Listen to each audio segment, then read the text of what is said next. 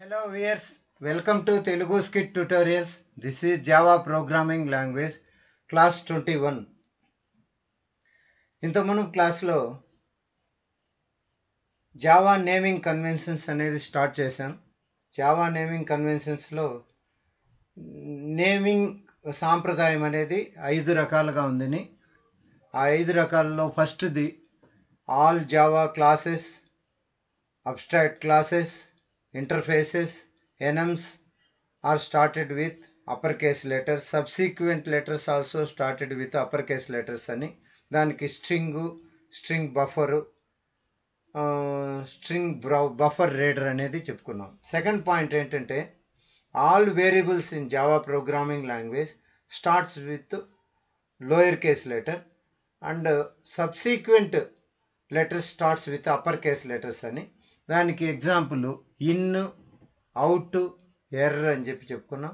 Next body content అనే దాంట్లో body B అనేది స్మాల్ లెటర్, కంటెంట్ అనే దాంట్లో సి క్యాపిటల్ లెటర్ అని. పేజ్ కంటెంట్ అనేది చెప్పుకున్నాం, P small letter, C capital letter అని. నెక్స్ట్ అదేవిధంగా ఇంకా ఎగ్జాంపుల్ మనం చెప్పుకున్నాము. Third last example user defined variable అని చెప్పనేసి, అంటే టెంప్ ఈఎంపి అడ్రస్ అని. టెంప్ స్మాల్ లెటర్, ఈఎంపి అనేది ఈఎంపిలో ఫస్ట్ లెటర్ ఈ క్యాపిటల్ లెటర్ అని. అడ్రస్లో ఏ క్యాపిటల్ లెటర్ అనేది. 3 వర్డ్స్ ఉన్నాయి. 3 లెటర్స్లో ఫస్ట్ వర్డ్ వచ్చేసి వేరియబుల్ కాబట్టి లోయర్ కేస్తో స్టార్ట్ అయ్యి ఈఎంపిలో ఈ క్యాపిటల్ లెటర్, అడ్రస్లో ఏ క్యాపిటల్ లెటర్ అనేది చెప్పుకున్నాం. ఇప్పుడు ఈ క్లాస్కి వస్తే థర్డ్ పాయింట్ అంటే రూల్ నెంబర్ 3 చెప్పుకుంటున్నాం. Now we are going to discuss about rule number 3. ఈ రూల్ నెంబర్ 3 ఏంటంటే all Java method names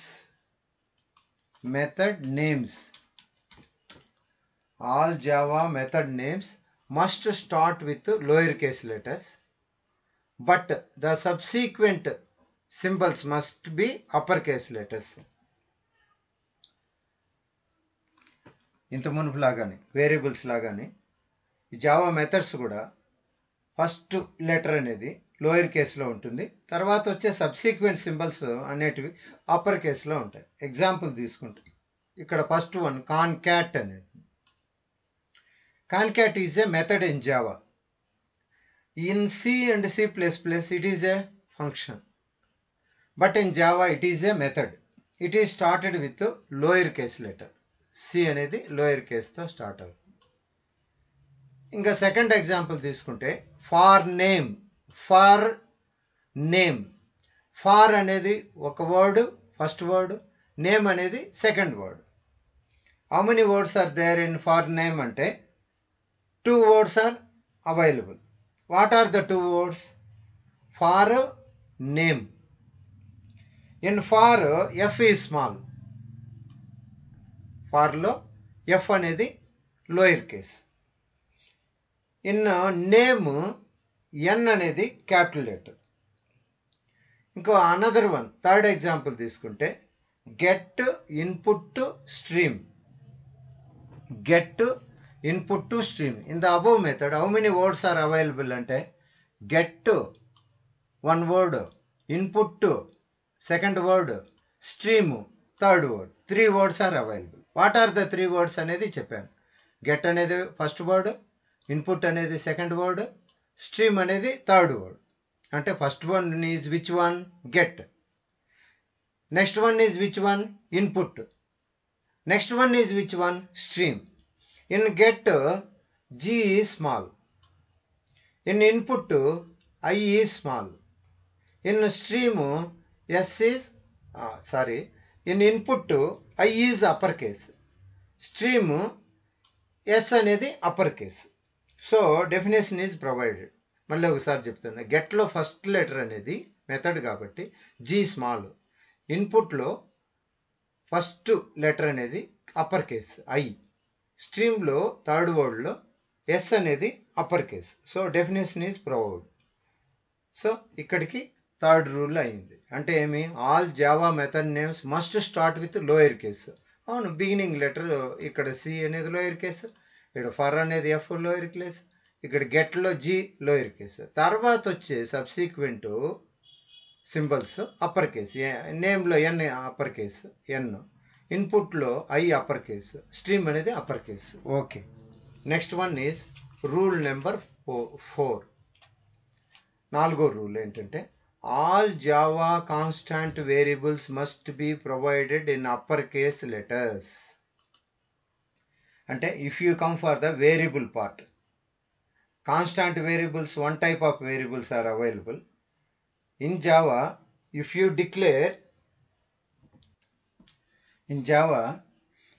declare any variable, one type of variables are available. Those are public, static, final. Then that variable is called as a constant variable. ఇది గుర్తుపెట్టుకోవాలి. In Java, if you declare any variable with public, రాబోయే క్లాసుల్లో వస్తాయి ఏంటి public, static, final అనేది ఆలోచించాల్సిన అవసరం లేదు. Public is a access specifier, public, static, final, then that variable is called constant variable. So ఇక్కడ కాన్స్టాంట్ వేరియబుల్స్ అన్నప్పుడు ఏదైనా ఒక వేరియబుల్ను మనము పబ్లిక్తో కానీ, స్టాటిక్తో కానీ, ఫైనల్తో కానీ డిక్లేర్ చేస్తే ఆ వేరియబుల్ని కాన్స్టాంట్ వేరియబుల్ అంటారు. All of you observe carefully. So here rule is which one? All constant variables must be provided in uppercase letters. Example, what exactly is అంటే ఇక్కడ ఫస్ట్ వన్ చూడండి, min underscore priority. Second one, norm underscore priority. Third one, max underscore priority.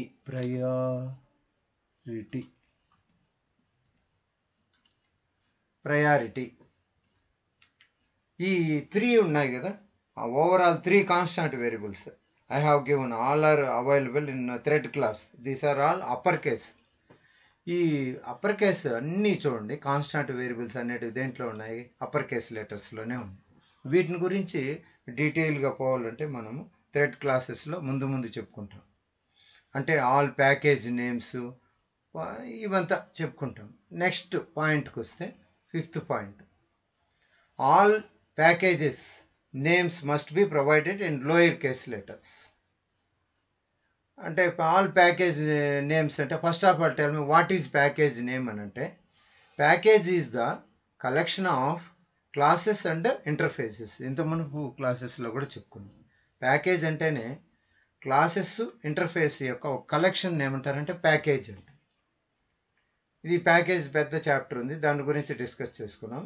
ఇక్కడ ప్యాకేజెస్కి వస్తే అన్ని package names దేంట్లో ఉంటాయంటే lower case లెటర్స్లో ఉంటాయి. What are the examples for this lower case letters అంటే, ఎగ్జాంపుల్ నెంబర్ 1 java.util, java.io కూడా ఉంది. All are in lower case letters. java.util. Next one is java.awt.event lower case letters, java.servlet.jsp tag ext. It all packages are in lower case letters only. These are all overall the conventions.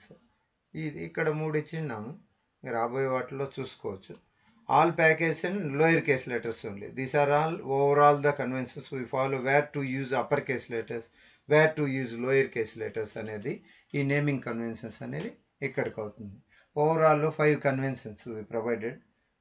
ఇక్కడ ఒక note ఏంటంటే, above conventions 5 ఏవైతే చెప్పినామో are mandatory for free defined libraries.